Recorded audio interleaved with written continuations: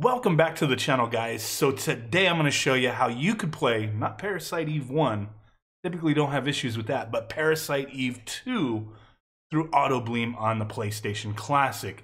So a lot of people have been pointing out, hey, we're having issues, man. This game, it like crashes right in the beginning when you're at the little firing range thing.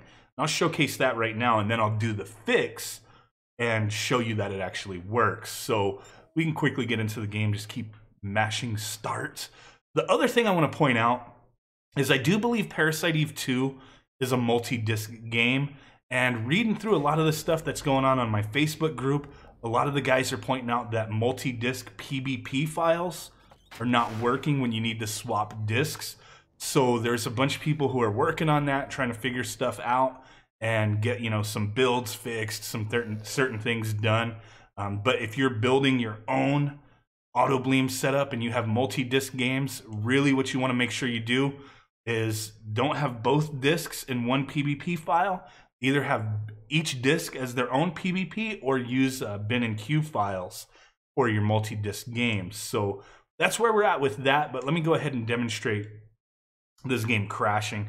I'm a little sick, man. That's why I've been kind of out of commission for the past couple days, but okay, so as soon as you get here where you're in a little firing range, if you walk toward the door that you need to exit out of, the game just crashes. Just like so. Crashed on me. So we're going to have to reset and get out of here. Now, the way we fix this, and for me, it's a pain in the butt. I probably wouldn't play this game on the PlayStation Classic, but I guess I got to take that back. It's a pain in the butt to me because you have to do this process every single time you boot up the game. So we're going to go ahead and hit X to get into it. Soon as the PlayStation logo pops up, select and triangle to get into the emulator settings. So from here, we have to do a couple things. We're going to go to the PCSX menu. Let me see if I know where we have to go. I just don't remember the names of everything. BIOS and plugins, and then configure built-in GPU plugin. And I believe, let me double check my notes here, guys. We just have to turn on enhanced resolution to on, both of them, and the speed hack on. So that's how this screen needs to look. And there's one other thing we have to do. So let's go ahead and get out of there. It's going to be in advance and go into speed hacks. And right here, the only thing you're going to mess with is the CPU clock percentage, and we're going to put that to 70.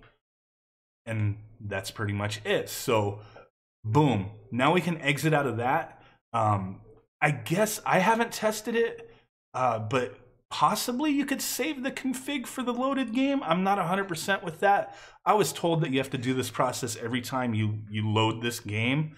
But if you want to test out saving the config for that loaded game, it might work, it might not. We can actually go ahead and, I don't even care. We'll do it. We'll test it out. So we'll save config saved. All right, let's get into the game and see if it crashes on us. And then I'll go ahead and exit out, go back into it and see if it crashes without doing that. Because if we could just save it and it's good, I mean, I might be more inclined to wanting to play this game on the Classic. But if I have to reset those settings every time, it's kind of annoying.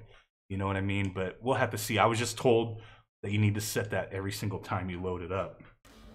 But let's go ahead and get to that point.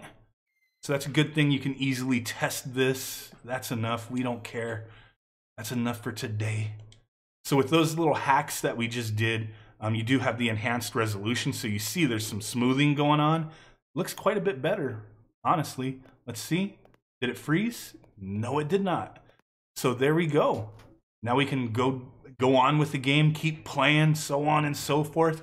That's a good thing. But like I said, I was told that you have to reset that every single time you load the game. So I've already tested doing this, backing out, and going back in. And yeah, I had to reset everything. But since we saved that config, let's test it. I'm going to go ahead and reset. Hopefully this helps some people. I know a lot of people want to play this game. Okay, boot it back up. And typically when you boot it back up, your configs, that you set prior, they're not going to be loaded. So let's see if the game loads with the saved config files. Typically people have been saying to not save configs because it could mess something up. But if you're saving per game, I'd imagine it wouldn't mess anything up, but we'll just have to see. I can't tell if the resolution hack is on without going into the settings, but we'll find out right now. So that was all I really wanted to do today, was get this quick video out. No, it doesn't look like it. Let me see. Doesn't look like it. Looks like we're gonna have to set those settings every time.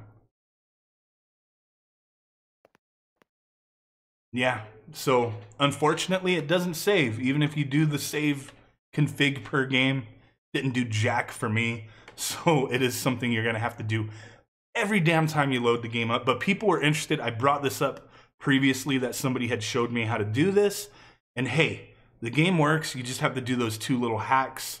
You know, save this video, go back. I'll put a little description in the description of the menus to go to, so you can do it every time. But once you do it once, you'll remember. So really do appreciate it, guys. Smash that like button, make sweet ass love to that notification bell.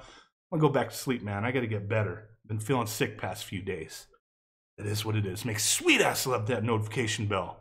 PlayStation Classic love. That's what I'm talking about. Subscribe if you haven't done so already. With that said, guys, I will catch y'all next time. Peace out. Bye-bye, and boom. Bye.